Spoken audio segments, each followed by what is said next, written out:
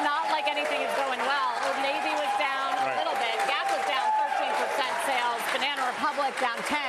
Athleta down 11% sales. And they don't have a permanent CEO. Right. I mean, you wonder if at some point the bull case that Athleta can be a big enough part of the company that it has value outside. But it's amazing. It's a $3 billion or maybe a little less than that market cap.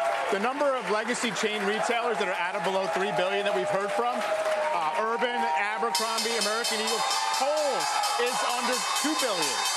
And they're all at these price-to-sales levels under 0.3, 0.4. They're priced for permanent decline, and so now they're just trying to harvest the cash along the way.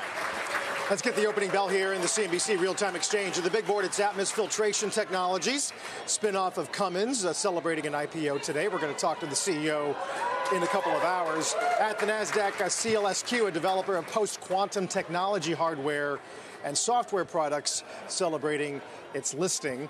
Sarah mentions Gap, where arguably the bar was a little low. Conversely, the bar for Ulta